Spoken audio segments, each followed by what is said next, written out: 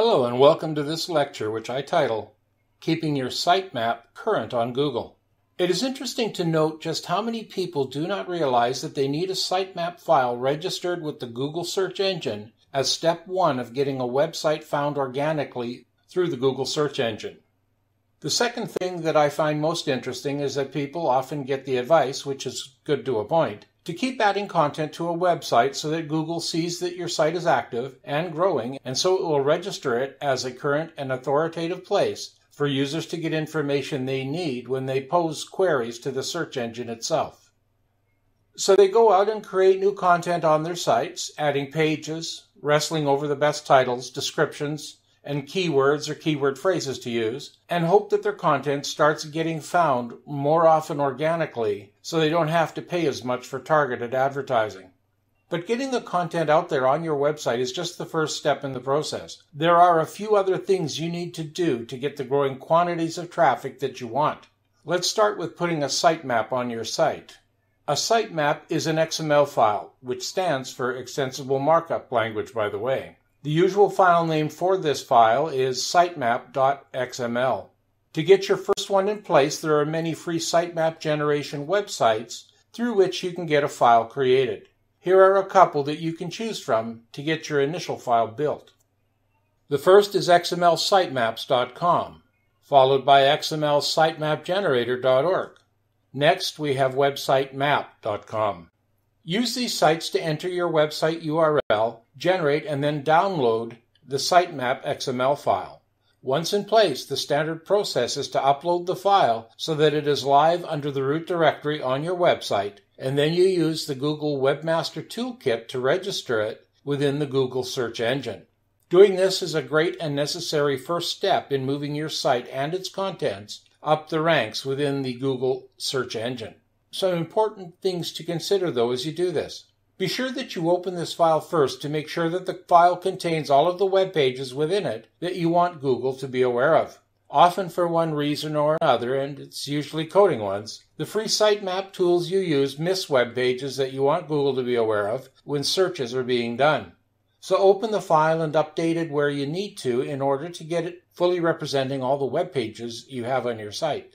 I often work within Adobe Dreamweaver to do this, as it is my chosen development environment, but you can use tools as simple as Notepad to create, open, and update your sitemap file. And it really is quite easy to build one from scratch if you want to. Here's how you do it in Notepad. First, open a clean Notepad file, call it sitemap.xml.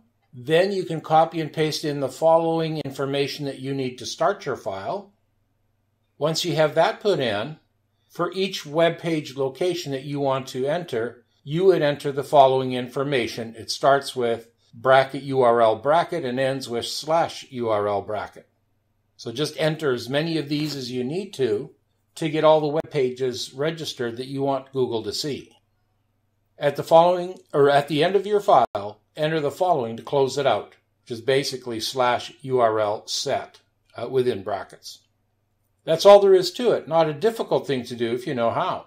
Regarding the date timestamp for each entry, just use the current or prior day's date for all entries if you want to do it the easy way, but you can backdate the dates to when individual pages were created for your site if you wish to take on this additional research work. But either way will do the trick. The important thing here is getting web pages registered with Google. By the way, regarding change frequency, this tells Google how often to recrawl this web page, as it may be a dynamic, i.e. content changing frequently page, as opposed to a static, where the content does not often change at all. Once the file is completed as you would like it to look, you upload it to the root directory of your website, and then you go and tell Google about it. You do the latter by logging into the Google Webmaster Toolkit, if you have not already done so. And by the way, you do need to set up an account for this and register your website or domain location first before you can register your sitemap, so get that done if it's not done yet.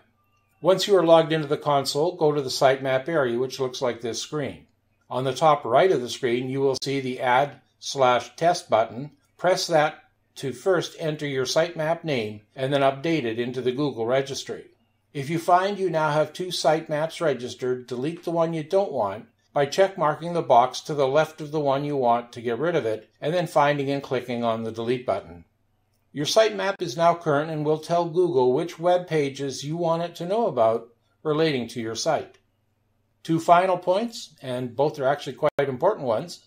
Sitemaps are not automatically updated in your sitemap files unless you are using a widget or plugin for this, such as you can set up on a WordPress site. So when you go about adding web pages to your website that you want Google, the search engine, to know about, be sure to update your sitemap files as you do this, so they will get registered to Google for organic searching.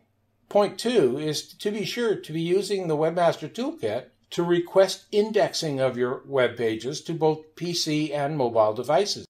Indexing your files with Google is what will actually get your titles, descriptions, and keyword phrases registered in the Google search engine database so user queries can find you. I do have a video lecture coming up on getting your web pages indexed within the Google search engine, so be looking for that one. That's all for this lecture. Bye for now.